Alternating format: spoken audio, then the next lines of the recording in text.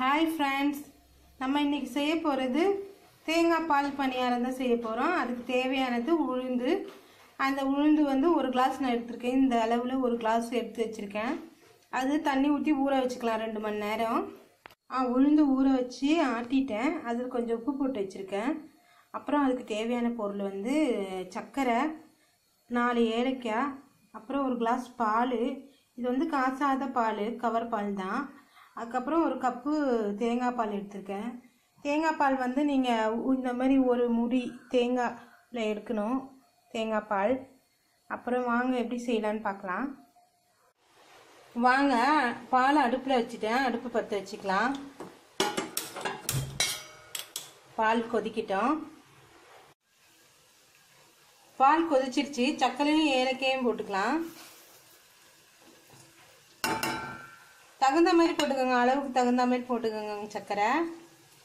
இது நல்லா கொதிக்கட்டும். இது ரெண்டும் பால் நல்லா கொதிச்சிச்சு சர்க்கரைலாம் போட்டதுக்கப்புறம். இப்போ நம்ம தான் தேங்காய் பால் எடுத்து ஊற்ற போகிறோம்.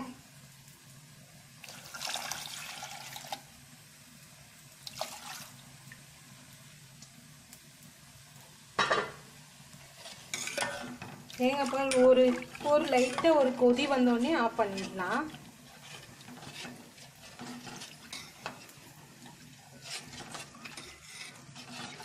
உப்பு போட்டுக்கிறேன்.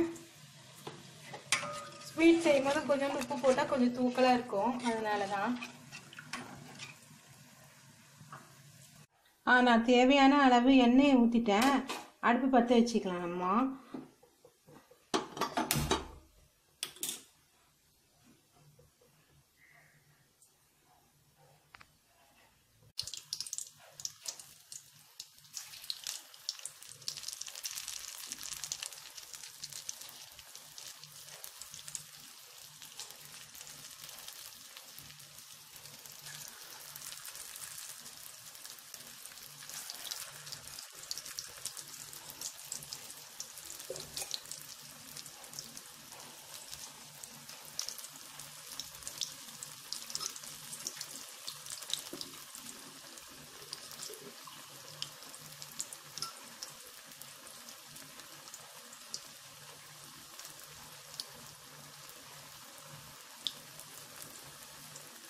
இனி இதை எடுத்துட்டு காமிக்கிறேன் எப்படி வந்துச்சுன்னு.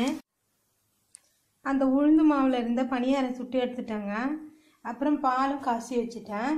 இனி இதை எப்படி பண்ணுறதுன்னு பார்க்கலாம் வாங்க. கொஞ்சம் இந்த பணியாரங்கள்லாம் இப்படி வச்சுக்கோங்க. பால் பாத்திரத்தில் நீங்கள் சாப்பிட போகிறீங்கன்னா அப்போ இது செஞ்சு வச்சுக்கோங்க. சாப்பிட்றதுக்கு ஒரு 10 நிமிஷத்துக்கு முன்னாடி. அப்போ நல்லாயிருக்கும். இப்போ இனி இந்த பாலை கொஞ்சோண்டு இதில் ஊற்றிக்கோங்க.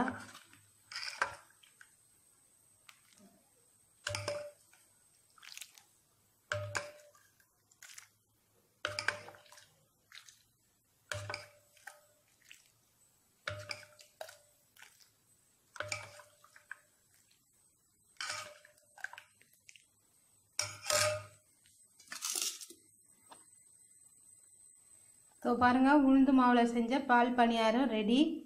சாப்பிட்டு பாருங்க, எல்லாம் ட்ரை பண்ணி பாருங்க. உளுந்து மாவில் செஞ்ச பால் பணியாரம் ரெடி.